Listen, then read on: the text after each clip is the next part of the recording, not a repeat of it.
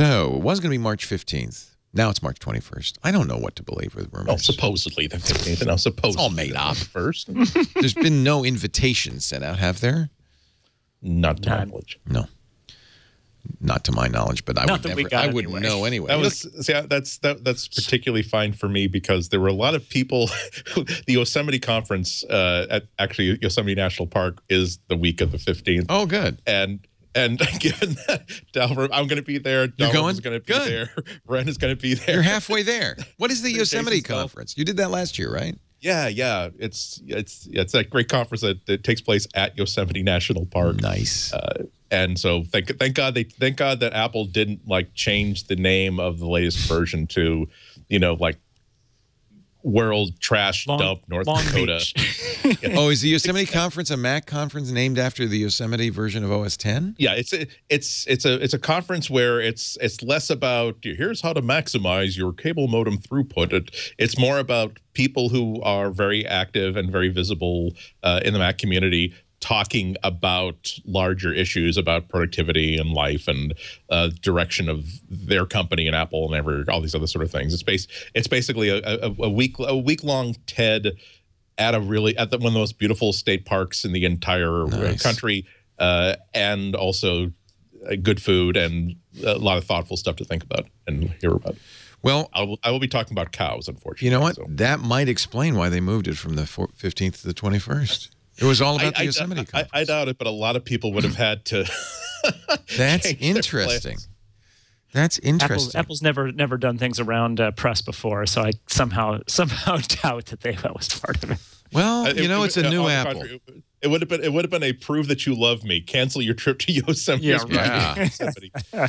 And you're already halfway to California. It's a natural, more than halfway. You're almost to California. And wait a minute, isn't Yosemite in California? You're in California. Yeah. Think of Yellowstone. I was thinking of Yellowstone. Yeah. Jellystone Park, where Yogi the Bear is. The other thing is, of course, we thought there was going to. I think this is safe to say there'll be a new iPad, but now the rumor is not Air 3, but iPad Pro Mini or whatever. Well, iPad Pro. Smaller. Yeah. 9.7-inch iPad. And the reason that's good is, as you were begging, pleading, wishing, dreaming for, Alex Lindsay, it will have a pencil. I think this is going to be great. I mean, I think I'll be more likely to use this one than the iPad Pro that I have now, which I think is great. I mean, I think the iPad Pro is I have really grown to love using it, which is I had kind of stopped using iPads in general. I just weren't really with the pen and with all the other tools. I think it's actually become I actually built an entire presentation where I was over the last couple of days where when I was sketching out ideas, I had my pen.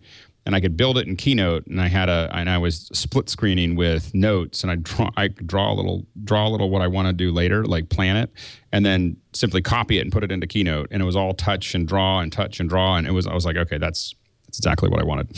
It's still a little big, so having a smaller one will be fantastic. Mm-hmm. Yeah, it's a lot more practical than the 13-inch iPad Pro. I showed someone their first experience with the iPad Pro in the flesh last night, and they couldn't get over. My God, like it's just a huge iPad. How do you deal with having this huge iPad?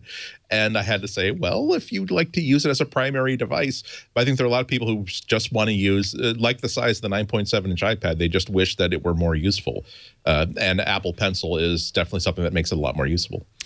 What makes it pro? Somebody in the chat room saying, well, the Pencil's one, 4 speakers is another. Lack of.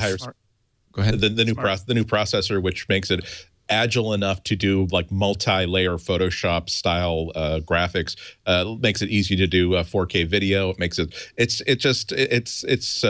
the iPad Air's CPU was good enough so that if you're doing mostly pushing text and numbers around, it was adequate.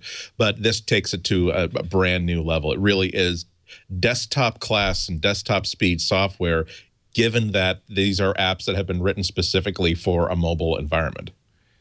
Of course, good news, the new beta of 9.3, which just came out, has restored the navigation capability. I'm on the wrong article, Jason. Has restored the navigation. Nice of you to show that, but that's not what I'm talking about. Restored the navigation features of the Apple Pencil. That was something they took out for a few versions, but there was certainly a hue and cry. The fact that you could use it to scroll or tap buttons and things like that. What else? So it's better processor, 4 speakers. No, you don't get 3D touch because you know the pencil. Right. And 3D. It's not really better there camera yet. is another rumor I saw. 12. One rumor is a 12-megapixel camera, like the same camera that you'll have in the iPhone 6. See, I was saying they also, should do that with the Pro because that's what Pro means to me. Well, I'm not really sure. Because how many people are really? It'd be nice to have a better camera just for whatever reason, but it's such an. I mean, I have no problem walking around looking like this, but even I would be it's kind of big, feel kind of weird taking pictures like that. But if that's not to, but the 4K video is actually more interesting. Andy, I think you're alone, by the way, in that concern because I see so many people using giant tablets. Yeah, I just say you go to school events and people just have. I know, isn't that horrible? I can't see my kid. I think 4K video is a much bigger deal because you do have a CPU that is capable of editing multiple 4K video streams and cutting stuff together. So there's so many producers that actually are perfectly happy with filming the entire thing on an iPad, cutting it on that iPad, and then shipping it right from their train station. It's so cool. Yeah. Well, and I think that the interesting thing about 4K is that once you start having cameras that are capturing 4K, it leads you to believe that at some point the Apple TV is going to support the videos that were caught by the, Really? it seems like it may not be this hardware, but it seems like it'll be one soon. One problem people were bringing up is, okay, if you have the smart connector, you now have a 9.7-inch tablet. What do you do about the keyboard? Is it going to be big and then, that would be ugly? Or is it going to be squunched and then the keys are tiny and hard to use? What do we do with the keyboard? I bet they make a smaller version of the smart cover that they have.